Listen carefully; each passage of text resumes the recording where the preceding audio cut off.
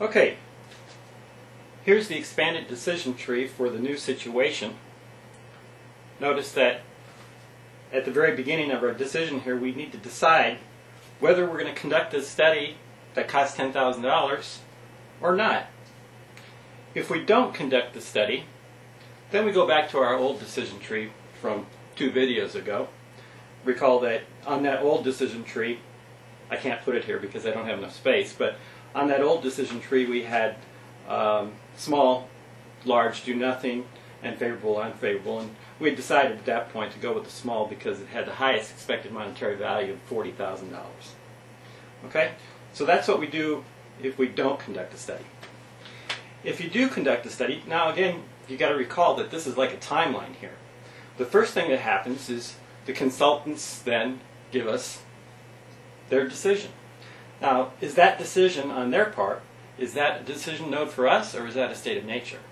Well, for us, it's a state of nature, because we don't decide, they do. So we put a state of nature node there, and the probability is either positive or negative. The outcome is either positive or a negative result. Remember that positive is thumbs up, negative is thumbs down. Then, if we get a positive result, then we have to make another decision. That's when we decide large, small, or do nothing. If we go with the large, well then we get the actual result, favorable or unfavorable. If we go with the small, we get the state of nature, favorable or unfavorable. If we do nothing, it doesn't matter. I'm not going to break that down just to save space. Likewise, if we get a thumbs down, a negative result from the consultants, then we have our same 3 decisions. We can go with the large, we can go with the small, or we can do nothing. And then we get our actual result of the market, favorable, unfavorable, favorable or unfavorable. Okay, so that's pretty much the complete tree. We just need to put the payoffs on there and the probabilities. Let's start with the payoffs. Recall that this study cost $10,000. So if we built the large one and was favorable, our original profit was $200,000, but now we have to take off the cost of the study. So it drops to $190,000. And recall if it was unfavorable, we lost $180,000, but now it's another $10,000 on top of it, the cost of the study, so it's minus $190,000. You have a choice at this point. You can either put the cost of the study in there, the payoffs, or you can leave it out and just go with the originals and then think about it later. But for this first example, I went ahead and put the cost of the study in there. Because recall that if we build a small one and it's favorable, we earn $100,000 minus 10 is $90,000. If we build a small one, we lose $20,000 and an additional $30,000. And if we do nothing, well, before it was 0, but now we've paid for the study $10,000. Okay, notice that these payoffs here then can be copied down here. These are exactly the same for the same reasons. On our previous video then, we went through the Bayes theorem. And recall I said that we needed favorable given positive to go on our tree. And what the consultants had provided us was positive given favorable. And that's just wrong. I mean, that's exactly opposite of what we needed. We needed favorable given positive, which we calculated to be 78% from the Bayes table. Unfavorable given positive was 22%, again from the Bayes table. These are exactly the same as these here, for the same reasons. We're still out of the positive node. And then on the negative, favorable given negative was 27%. Unfavorable given negative was 73%. And copied down here, 27, 73, same thing. And then notice the probability of the positive result we calculated to be 45%. Probability of the negative result was 55%.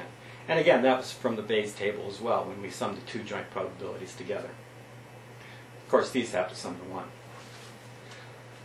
The final step in the decision tree then is to roll it back. Roll back the tree. And remember what we said, when you roll it back, you multiply probabilities times payoffs. And you always start at the end. So in this tree, for every state of nature node, we're going to roll it back. So let's start here. 78% times 190 plus 22% times minus 190 gives us 106,400. Likewise here, at this node, 78% times 90 plus 22% times minus 30 gives us 63.5, and then, well, that's just minus 10. So if we're sitting at this decision node, let's say that we've conducted the study, we got a positive result, and we've got to make our decision, we're going to go with large because that's the highest expected monetary value of these three. So to indicate this on our tree that we're going to go with large, we're going to cross out with these lines here on the small and do nothing branches. So if we're sitting here, we go in that direction. Okay, likewise down here, we do the same thing. Roll it back for every state of nature node. 27% times 190 plus 73% times minus 190 gives us minus 87.4. Likewise here, 27% times 90 plus 73% times minus 30 gives us $2,400. And of course that's minus 10. So if we're sitting here, if we've conducted the study and we get a negative result, and we're sitting right there at this node, we're going to go ahead and build a small one anyway, because that has a higher expected monetary value compared to either of these. Okay?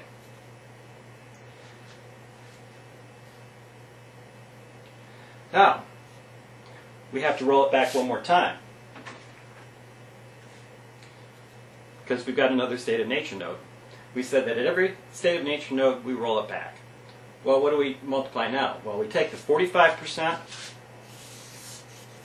times the 106.4 plus 55% times the 2,400. Because the other ones are scratched out. So this times this plus this times this gives us an expected monetary value of this branch of $49,200. $49,200. So, remember we've incorporated the cost of the study on these payoffs already. If we had not incorporated the cost of the study, this would be 59.2. But we've already incorporated it, so it's 49.2. And what we do now is compare this branch, the payoff here, conducting the study, to this branch here, the old tree, small, 40,000. So our expected monetary value, 49,200, is higher than the 40,000 down there. So if we're making our decision, we would go ahead and conduct the study. So our decision strategy then is go ahead, conduct the study, pay the consultants $10,000, get the results, and if the results are positive, then go ahead and build a large one. If the results of the study are negative, then we're going to go ahead and build a small one. What's that study worth to us? Well, if it were free, we're going to see in the next video that it would be $19,200. But it's not free, so the extra profit that we get from this is $9,200 above this one.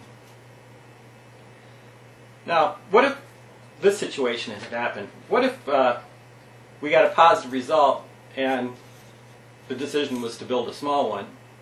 Or if we got a negative result, the decision was to build a small one. What's the value of that information? Well, it's nothing, because we were going to build a small one anyway without the consultants. So if the consultants don't change our behavior or our decision in the end, if we're going to build a small one anyway, no matter what they say, then we shouldn't conduct the study because it's not worth anything to us at all. On the next video, we'll calculate the expected value sample information and the efficiency of this information for this example.